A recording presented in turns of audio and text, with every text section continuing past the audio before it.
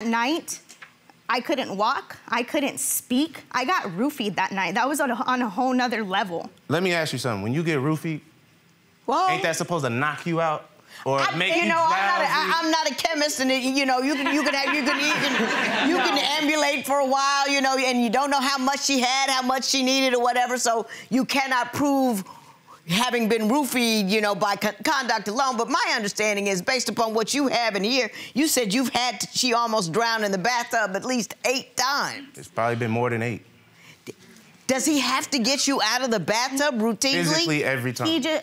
For some reason, when I come home from the bar or club or whatever the case, I like to take a shower when I come home, just because I know it's not safe, but it tones me down. Like, I feel like I sober up and then I feel better and I don't wake up with a hangover. But but you missed the part that was important. He had to rescue you 8 times from the shower because you looked like... Yes, because you were going to drown.